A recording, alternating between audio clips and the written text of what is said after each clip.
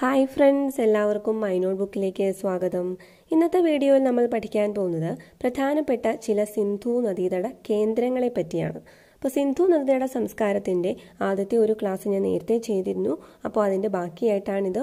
അപ്പോൾ സിന്ധു നദിയുടെ കേന്ദ്രങ്ങളിൽ ഈ വീഡിയോയിൽ പഠിക്കുന്നത് ഹാരപ്പ, മോഹൻജോദാരോ, കാലിബംഗൻ എന്നീ 3 കേന്ദ്രങ്ങളാണ് പ്രധാനമായിട്ടും നമ്മൾ നോക്കാൻ പോകുന്നത്. അപ്പോൾ നമുക്ക് സിന്ധു നദിയുടെ കേന്ദ്രങ്ങളിലേക്ക് കടക്കാം. അപ്പോൾ ആദ്യം തന്നെ നമ്മൾ പഠിക്കാൻ പോകുന്നത് ഹാരപ്പയാണ്. ആദ്യത്തെ പഠിക്കാൻ പോകുന്നത് ഏതാണ്? ഹാരപ്പ. ഈ ഹാരപ്പയിൽ ഉത്ഖനനം ആരംഭിച്ച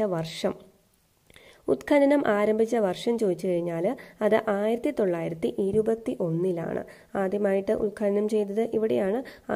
1921 ഇവിടെ ഉത്ഖനനം നടന്നത്.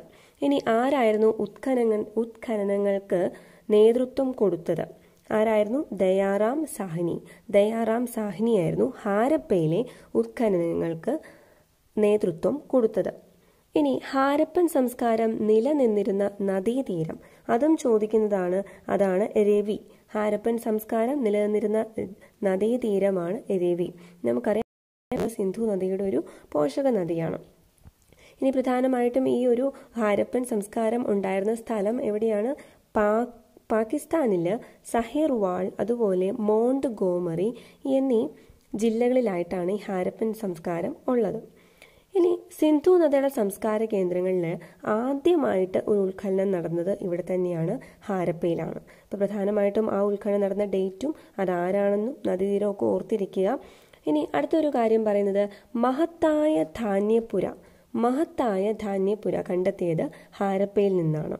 അതുപോലെ ഹാരപ്പയാണ് മാതൃനഗരം എന്ന് അറിയപ്പെടുന്നത്. ലോകത്തിൽ ആദ്യമായിട്ട് പരുത്തി കൃഷി ചെയ്തത് ഈ ഹാരപ്പൻ നിവാസികളായിരുന്നു. ഇനി ഓരോ കേന്ദ്രങ്ങളും നമ്മൾ പഠിക്കുമ്പോൾ ആ കേന്ദ്രങ്ങളിൽ നിന്നും ഓരോ കണ്ടെത്തിയ കാര്യങ്ങളും കൂടി പഠിക്കേണ്ടതുണ്ട്. അപ്പോൾ കണ്ടെടുത്തവ: പട്ടി മാനിനെ വേട്ടയാടുന്ന രൂപം, അത് ഹാരപ്പയിൽ നിന്നാണ് കണ്ടെടുത്തിട്ടുള്ളത്. പട്ടി മാനിനെ വേട്ടയാടുന്ന രൂപം. അതുപോലെ ആകൃതിയിലുള്ള സെമിത്തേരികൾ, കല്ലിൽ തീർത്ത സ്ത്രീലിംഗ മാതൃകകൾ, അതുപോലെ ധാന്യപുരകൾ, പിന്നെ ചെറിയ കാളവണ്ടിയുടെ രൂപം, അതൊക്കെ ഈ ഒരു ഹാരപ്പൻ കേന്ദ്രത്തിൽ നിന്നാണ് കണ്ടെടുത്തിട്ടുള്ളത്. അപ്പോൾ ഇത്രയാണ് പ്രധാനപ്പെട്ടത് ഹാരപ്പയെ പറ്റി പറഞ്ഞാൽ. ഇനി നമുക്ക് അടുത്തത് മോഹൻജോദാരോ ആണ്. മോഹൻജോദാരോയെ പറ്റി പഠിക്കാം. അപ്പോൾ മോഹൻജോദാരോയെ പറ്റി പറയുവാണെങ്കിൽ 1922 ഇതിൻ്റെ ഉത്ഖനനം. RD ബാനർജിയാണ് ഉത്ഖനനത്തിൻ്റെ നേതൃത്വം വഹിച്ചത്. ഇവിടെ ഒരു പ്രധാനപ്പെട്ട കാര്യം, ഈ ഒരു വിശേഷണമുള്ളത് മരിച്ചവരുടെ കുന്ന് എന്ന് ഇതറിയപ്പെടുന്നു. Okay, the aboard of death. Okay, അങ്ങനെ അറിയപ്പെടുന്നുണ്ട്. മരിച്ചവരുടെ കുന്ന് എന്ന് അറിയപ്പെടുന്നു. ഇതിൽ ഏറ്റവും വലിയ ഹാരപ്പൻ നഗരം എന്ന് പറയുന്നത് ഈ മോഹൻജോദാരോ ആണ്. ഇതെവിടെയാണ് കാണപ്പെടുന്നത്?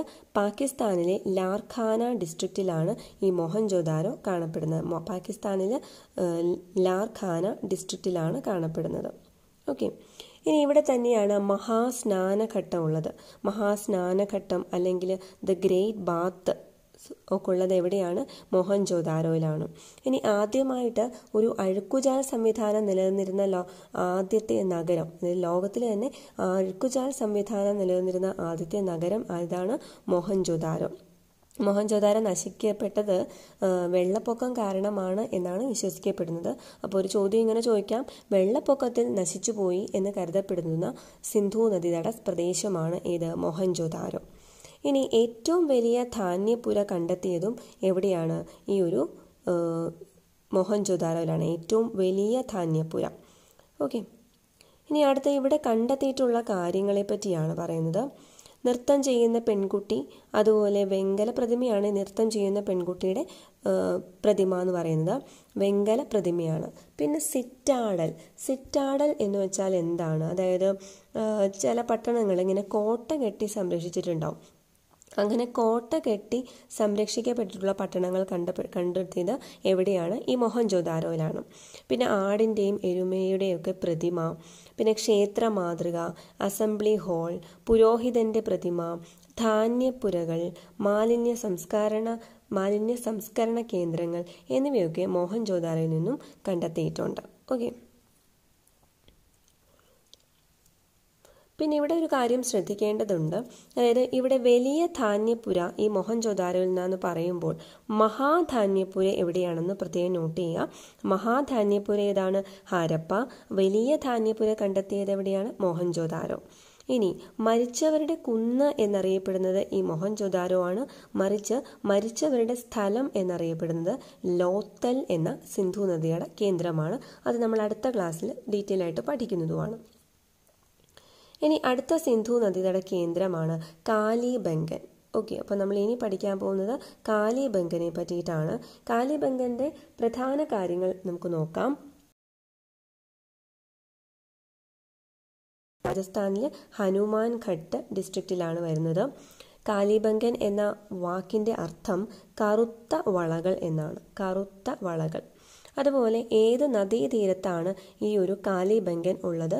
അത് ഖഗ്ഗർ നദീതീരത്താണ്. ചില ചരിത്രകാരന്മാർ സരസ്വതി നദിയുടെ തീരത്താണെന്നും അവകാശപ്പെടുന്നുണ്ട്. ഖഗ്ഗർ നദീതീരം പ്രത്യേകം ഓർക്കുക.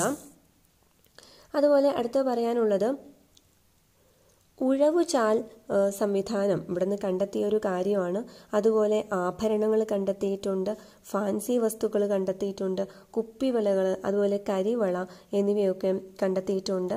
ഇവിടെ എല്ലാ വീടുകൾക്കും കിണർ ഉണ്ടായിരുന്ന ഒരു പ്രദേശമാണ് ഇത്, ഈ ഒരു കാലിബംഗൻ എന്ന് പറയുന്നത്. എല്ലാ വീടുകൾക്കും ഒരു കിണർ എന്ന ഒരു അവസ്ഥ അല്ലെങ്കിൽ ആ ഒരു സൗകര്യം ഉണ്ടായിരുന്ന ഒരു സ്ഥലമാണ് ഈ ഒരു കാലിബംഗൻ. പിന്നെ ഒട്ടകത്തിൻ്റെ ഫോസിലുകൾ കണ്ടെത്തിയിട്ടുണ്ട് ഇവിടെ.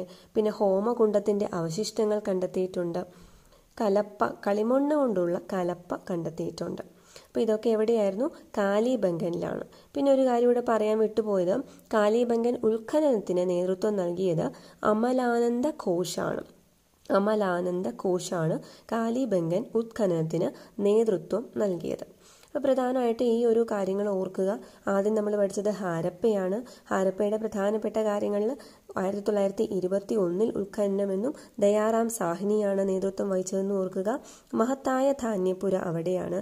ഏറ്റവും ആദ്യത്തേത് ഹാരപ്പയാണ്. മാതൃനഗരം എന്നറിയപ്പെടുന്നു. പിന്നെ ഈ കണ്ടെത്തിയിട്ടുള്ള കാര്യങ്ങളും കൂടി ശ്രദ്ധിക്കാം. പിന്നെ അടുത്തത് പഠിച്ചത് മൊഹൻജൊദാരോ ആയിരുന്നു. അവിടെ പ്രധാനമായിട്ടും ചോദിച്ചിട്ടുള്ളത് നൃത്തം ചെയ്യുന്ന പെൺകുട്ടി വെങ്കല പ്രതിമ കിട്ടിയത് എവിടെ നിന്നാണ്, അതുപോലെ തന്നെ ഏറ്റവും വലിയ ധാന്യപ്പുര എവിടെയാണ്, പിന്നെ വെള്ളപ്പൊക്കത്തിൽ നശിച്ചു എന്ന് കരുതുന്നത് ഏത് സ്ഥാനമാണ്, മഹാസ്നാനഘട്ടം അതായത് ഗ്രേറ്റ് ബാത്ത് അതെവിടെയാണ്, അത് പ്രധാനമായിട്ട് എപ്പോഴും തന്നെ ചോദിക്കുന്നതാണ്. ഈ ഗ്രേറ്റ് ബാത്ത് അല്ലെങ്കിൽ മഹാസ്നാനഘട്ടം മൊഹൻജൊദാരോയിലാണ്. ഇനി ഇത് ഉത്ഖനനം ചെയ്ത് 1922 21 ഹാരപ്പ. ഇനി ഇതിൻ്റെ നേതൃത്വം നൽകിയത് RD ബാനർജിയാണ്. ഇതറിയപ്പെടുന്നത് മരിച്ചവരുടെ കുന്ന് എന്നാണ്. ഓക്കെ, പിന്നെ ഇവിടെ മഹാധാന്യപുര ഹാരപ്പയാണെന്നും മരിച്ചവരുടെ സ്ഥലം എന്ന് പറയുന്നത് ലോത്തൽ ആണെന്നും ശ്രദ്ധിക്കണം. ഈ ലോത്തൽ എന്ന് പറയുന്നത് ഗുജറാത്തിലുള്ളതാണ് ഈ ഒരു ലോത്തൽ എന്ന് പറയുന്നത്. ആ സമയത്തെ പ്രധാനപ്പെട്ട തുറമുഖ നഗരം കൂടിയായിരുന്നു ഈ ലോത്തൽ. ലോത്തൽ എന്ന് പറയുന്ന ആ വാക്കിൻ്റെ അർത്ഥമാണ് ശരിക്കും ഈ ഒരു മരിച്ചവരുടെ സ്ഥലം എന്ന് പറയുന്നത്. ലോത്തൽ എന്ന വാക്കിൻ്റെ അർത്ഥം. ലോത്തൽ കണ്ടെത്തിയ ആൾ SR റാവു ആണ്. നമുക്ക് അടുത്ത ക്ലാസ്സിൽ ഡീറ്റെയിൽ ആയിട്ട് പഠിക്കാം. അപ്പോൾ ലോത്തൽ എന്ന് പറയുന്നത് അത് ഓർക്കുക, എവിടെയാണ്? ഗുജറാത്തിലാണ്. ഇനി ഇവിടെ വരുന്നത് കാലിബംഗൻ. കാലിബംഗൻ ഖഗർ നദീതീരത്താണ്. കറുത്ത വളകൾ എന്നാണ് കാലിബംഗൻ എന്ന വാക്കിന്റെ അർത്ഥം. അമലാനന്ദ ഘോഷാണ് ഉത്ഖനനത്തിന് നേതൃത്വം നൽകിയത്. രാജസ്ഥാനിലാണ് അത് കാണപ്പെടുന്നത്. പ്രധാനമായിട്ട് ഓർക്കുക, രാജസ്ഥാനിൽ കാണപ്പെടുന്ന സിന്ധു നദിയുടെ കേന്ദ്രം ഏതാണ്? കാലിബംഗൻ. എല്ലാ വീടുകൾക്കും ഒരു കിണർ വീതം എന്ന രീതിയിൽ കണ്ടെടുക്കപ്പെട്ട ഒരു സിന്ധു നദിയുടെ കേന്ദ്രമാണിത്. ഉഴവുചാല്, ആഭരണങ്ങൾ, അതുപോലെ ഫാൻസി വസ്തുക്കൾ, കുപ്പിവളകൾ, കരിവളകൾ, പിന്നെ ഒട്ടക ഫോസിൽ കണ്ടെത്തി, ഹോമകുണ്ടത്തിന്റെ അവശിഷ്ടങ്ങൾ കണ്ടെത്തി, കളിമണ്ണ് കൊണ്ടുള്ള കലപ്പ കണ്ടെത്തുകയൊക്കെ ചെയ്തു ഇവിടെ കാലിബംഗനിൽ നിന്നും. അപ്പോൾ പ്രധാനമായിട്ടും ഉള്ള ഈ കാര്യങ്ങൾ നോട്ട് ചെയ്യുക. ഇതുമായിട്ട് ബന്ധപ്പെട്ടുള്ള പ്രീവിയസ് ചോദ്യങ്ങൾ ഞാൻ അടുത്തൊരു വീഡിയോയിൽ ചെയ്യുന്നതാണ്. അപ്പോൾ എല്ലാവർക്കും വീഡിയോ ഇഷ്ടമായെന്ന് കരുതുന്നു. ഇഷ്ടമായെങ്കിൽ ഈ ഒരു വീഡിയോ ലൈക്ക് ചെയ്യുകയും ഷെയർ ചെയ്യുകയും ചെയ്ത് എന്നെ സപ്പോർട്ട് ചെയ്യുമെന്ന് കരുതുന്നു. അതുപോലെ നിങ്ങളുടെ കമൻസും സജഷൻസും ഒക്കെ അറിയിക്കുക. ഏതെങ്കിലും പ്രത്യേക ടോപ്പിക്കുകളിൽ ക്ലാസ്സുകൾ ഞാൻ ചെയ്താൽ നന്നാവുമെന്ന് തോന്നുകയാണെങ്കിൽ നിങ്ങൾക്കത് സജസ്റ്റ് ചെയ്യാം. Thank you so much. ഇതുവരെ ചാനൽ സബ്സ്ക്രൈബ് ചെയ്യാത്തവർ സബ്സ്ക്രൈബ് ചെയ്യുക. Thank you.